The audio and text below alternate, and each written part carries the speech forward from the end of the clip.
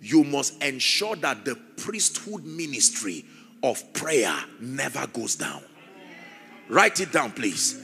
The priesthood ministry of prayer. Notice, prayer does many things, and prayer was allocated to achieve many things. The primary purpose of prayer is not just to receive things. The primary purpose of prayer is for your transformation.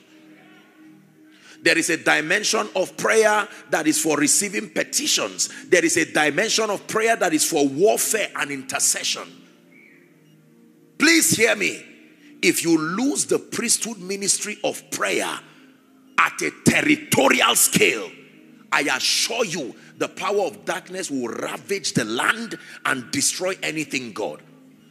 In the land of Babylon, there was only one request, that because of the prayer of Daniel, the spirits of the Medes and the Persians could not penetrate to thwart the purposes of God. And so Satan walked through the members of parliament to pass just one law. You would think they were just discussing, it was about attacking the priesthood of prayer. And they came up with a proposal. Let there be no prayer in the whole land of Babylon for just 30 days. That's how short Satan needs a land without prayer to wreak havoc. 30 days without priests who can pray.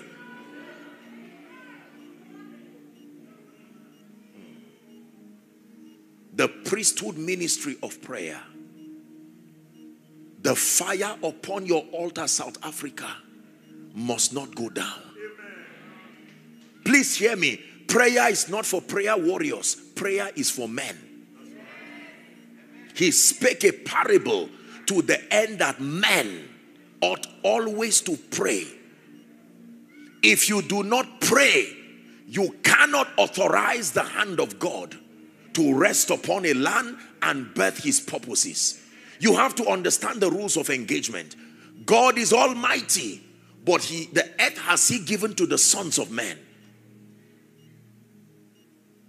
The Bible tells us clearly that the whole world lies in wickedness. It is no news that the devil will want to wreck any family, any industry, any business, any church, if allowed. Are we blessed? Listen, you must never stop initiating prayer chains. You must never stop initiating prayer groups. There are some of you who God has anointed to be intercessors, men and women. Now is the time to put on your priestly regalia. A destiny is at stake. A generation is at stake. Oh, awake wailing women. Awake men and women who know how to hold on to the four horns of the altar. Preserve the next 100 years of South Africa now.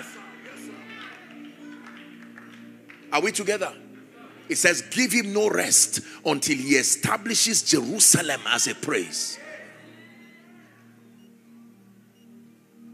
Everything that happens physically is something that has been concluded in the realm of the spirit. The book of Job teaches us that. Nothing just happens. The ministry of prayer. Churches, pray. Pastors, pray. Don't just preach. Pray. Pray. Pray. And fast. Pray. Not pray alone. Pray and fast. South Africa, pray and fast. These are the irrefutable keys that control the move of God. The keys that control revival. Prayer and fasting. It will never change. It has never changed. Pray in the morning. Pray in the afternoon. Pray in the evening. Pray all across South Africa. Let every home become a house of prayer.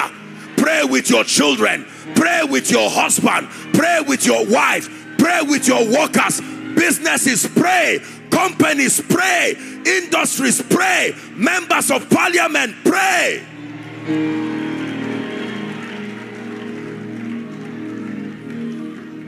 Listen to me. I charge every father here.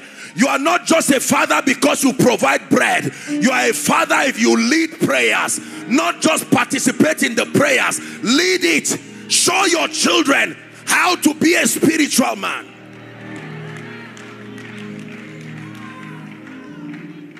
Listen, I look forward to times in South Africa where a family may be, it's night time and they've gone to bed, and they hear the voice of their father as the priest of the house. From the living room to the kitchen. And you open the door and lay hands on your children. When they wake up, you say, no, sleep. I'm performing my priestly duty. You sleep, I'm awake for you.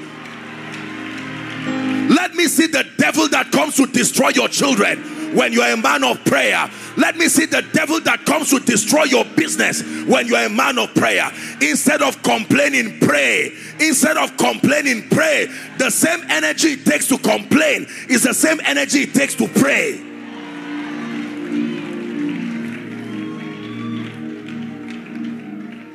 Can I tell you this? An attack on your prayer life is a real attack. Let me repeat, South Africa. An attack on your prayer life is a real attack. Don't give excuses and say, I am busy. When you are sick and down, everything you're trying to do, you'll not be able to do again. Don't let the devil destroy your territory. Let him know there are priests in South Africa. Fortify the spiritual borders of your territory. Be the watchman on the wall. Stand. It says, I have set watchmen.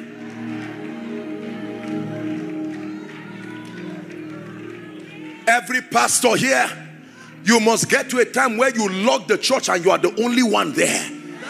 Hear what I'm telling you. I'm teaching you secrets in the kingdom. Lock your church and be the only one there. No usher, no protocol. Just you and God.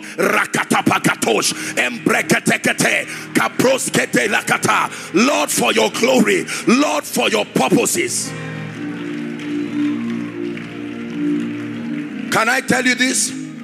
If you give your children a good degree and you don't give them God and transfer priesthood, you did not complete your investment in them. Don't just give them education, give them spirituality. Don't just give them education, give them spirituality.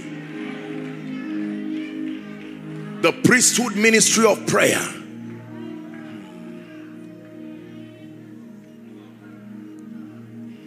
We got into this work by prayer. We have been preserved by prayer. Please hear me. If you do not fast, you will remain weak. The good old school art of fasting has been the key to strength and stamina in the spirit. This kind goeth out not but by prayer and fasting. There are issues that you need to confront with prayers and fasting. Fasting does not kill. Turn that plate upside down and come before God. Please sit down. This is supposed to be a charge. Preserving the move of God. Pastors, let me give you an advice. Be careful with the deception of being busy in ministry. Be careful. Sometimes when the devil wants to destroy you, he will allow so many invitations to come into your life. There is a skill to honoring so many invitations and still remaining on fire. I am busy and busy has destroyed many people. You must learn to wake up in the night. Use your nights. When people are asleep and there's no distraction, you wake up. You are hearing a report in your job that is not pleasing. Carry your CV and drop it on the ground.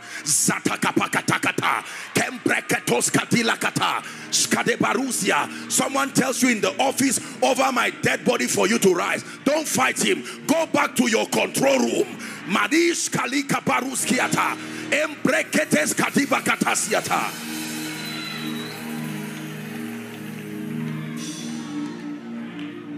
Hear me. James 5:15. Please, let's hurry up. We came to church this morning. James chapter 5 and verse 15. James 5 verse 13, I meant to say 13. Please read. 1, 2, read. Is any among you afflicted? What is the cure? Let him pray. The moment you find out that there is any form of affliction, your first port of call is not to discuss and call people who cannot help you. There is a control room that we have. The advantage of priesthood. You can manipulate realities to be consistent with the word of God when you know to pray. How do you think we rise in this kingdom in the midst of wickedness? How do you think we rise? How are you going to call partners to your ministry, dear man of God? It won't be by giving invitations right from where you are. Your kingdom come, your will be done. And right now I pray, those who have been called into the ministry of prophetic intercession, I stretch my hands over you. May that grace come upon you right now. May that grace come upon you. Deborah's, arise. Elijah's, arise. Men and women of power. Some of you from this conference, you will start prayer groups, prayer chains across territories in the name of Jesus Christ. Listen to me. You are in ministry here. Please sit down. You are in ministry. Let me give you an advice. There are 2 departments you should supervise yourself. Number 1 is your worship team. Your worship team. You must put an eye on them by yourself. Because when the ministry of psalmistry dies in your ministry, you are in trouble. Number 2, the prayer department. Every man of God must be a member of his prayer department. Whether you have the time to physically be there or not, you must connect in the spirit. Pray for me will make you a weak man.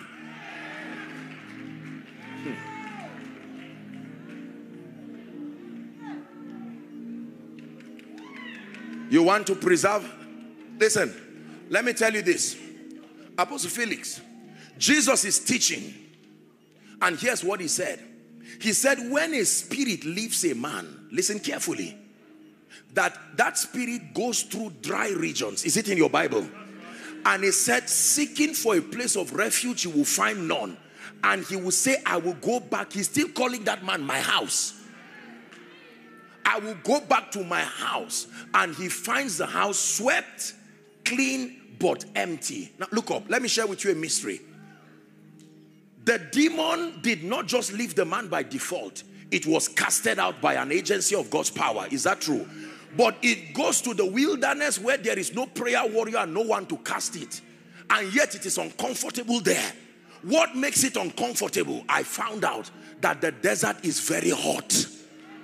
The heat there in the desert can make that demon uncomfortable. And without any man casting it, it will leave the desert and choose to come back to you. That means if your body can become like that desert, if that fire that burns within you, if that fire that is in that temple can burn like the desert, every spirit, every curse, every charm, every yoke, every spell will let you go. Please sit down. Jesus said, my house shall be called the house of prayer. That house is not just a building. You are that temple. That house. If you are not the house of prayer, you will become a den of robbers. So Satan will come to that house, which is you. Since you are not a house of prayer, he will steal your joy. He will steal your faith. He will steal everything he can steal.